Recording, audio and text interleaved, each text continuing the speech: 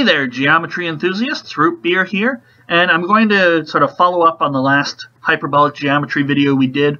I created a tool where we reflect from a point that's inside the circle to outside the circle. We create that reflection. It's sort of our little mini-series on reflection in hyperbolic geometry. And now we're going to reflect a point that's outside the circle to inside the circle. Okay, so we need our hyperbolic circle. And we'll have another point outside. I'm going to again make him green so it's easy when I'm making the tool to distinguish between what points are what. And now we want to reflect to inside the circle. Well, how did we do that in Euclidean geometry? It's going to be the same sort of thing, just with a hyperbolic straight edge and a hyperbolic compass.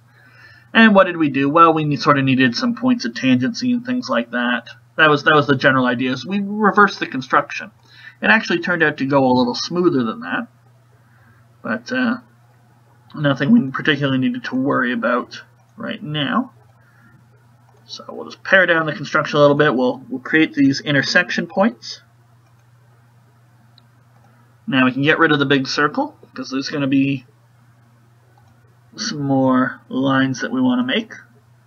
So these points, they're not necessarily the points of tangency, but they are going to intersect with our circle. At least I hope they intersect with our circle. We saw in the last video that our tangent lines didn't actually intersect our given line. They turned out to be parallel, and that was actually kind of interesting. But these guys appear to intersect exactly as I want. Okay, and now we just need to crisscross these guys. And because of the way we've constructed these chords and these points, when we crisscross, that will lie on the line between the center of our circle and our given outside point, and that will be the inside point we so desire. Okay, so now we can just hide all our work, make it look very nice and fancy,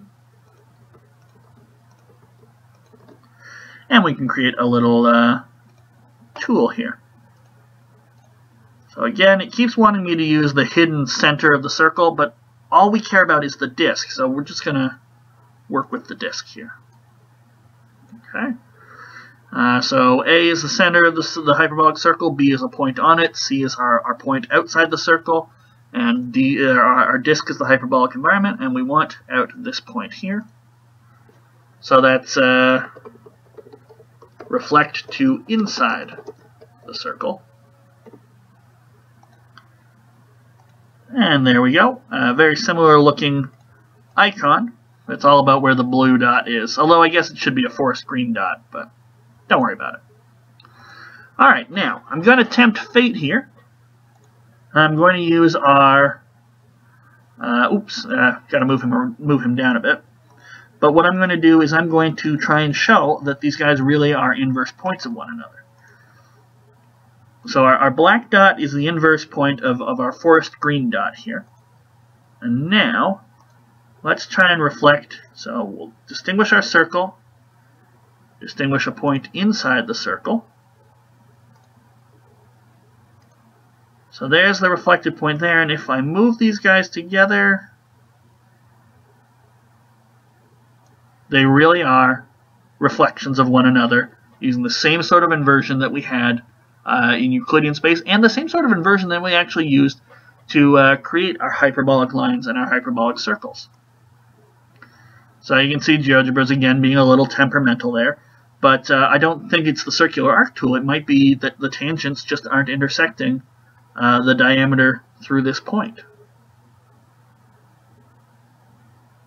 But there we go. We have our nice reflections.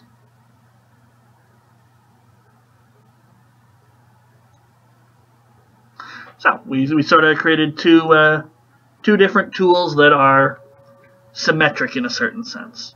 I like that. So for more hyperbolic geometry, more hyperbolic straight edge and compass constructions, I'll see you guys in the next video.